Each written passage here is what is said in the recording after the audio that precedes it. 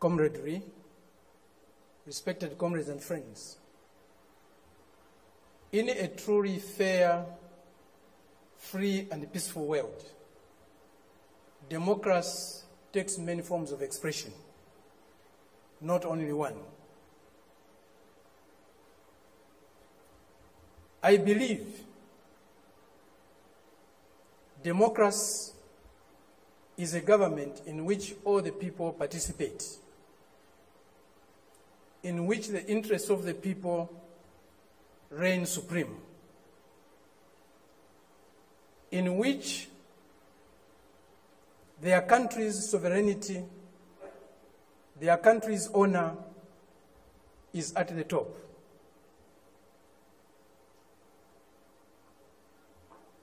It seems that this month is a month of democracy discourse in the world.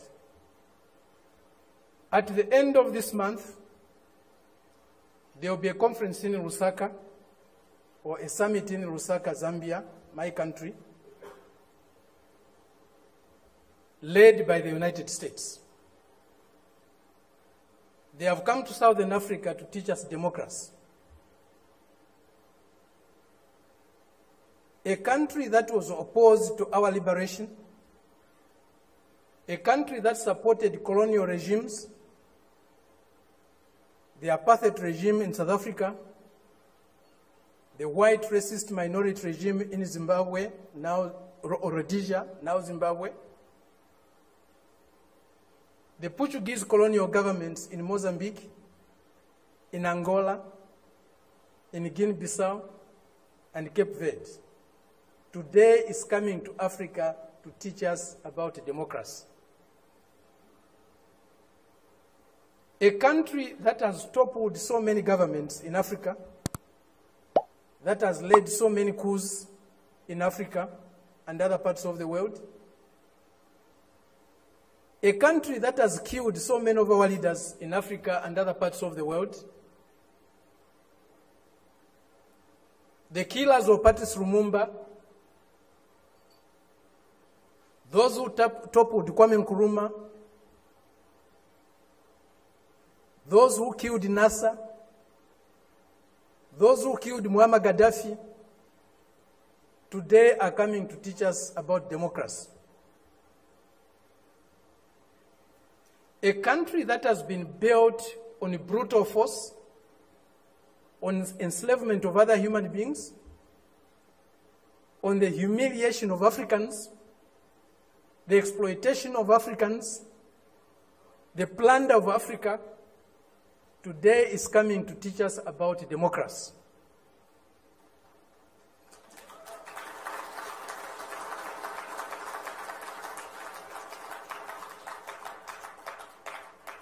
That's the arrogance, the imperialist arrogance, the racist arrogance that we are subjected to. We cannot have democracy where there is hegemony of the strongest, mightiest imperialist power. We cannot have democracy where a country's resources, a country's decisions are dictated to by another country. A country that is dominated by another country cannot be democratic. A country that lacks sovereignty cannot be democratic. A people that cannot decide for themselves cannot be democratic. A colony, a neo-colony cannot be democratic. That's why today, even at the United Nations, membership is on the basis of sovereignty. Only sovereign nations can be members of the United Nations, because only sovereign nations can decide for themselves. A colony cannot be a member of the United Nations. It's not by accident. It's not a mistake. If you have no respect for the dignity of others, If you have no respect for the sovereignty of other countries, you cannot claim to be a champion of democracy. They used to say, all roads lead to Rome. Today, we can confidently say, all roads to progress, all roads to what is better for humanity leads to Beijing.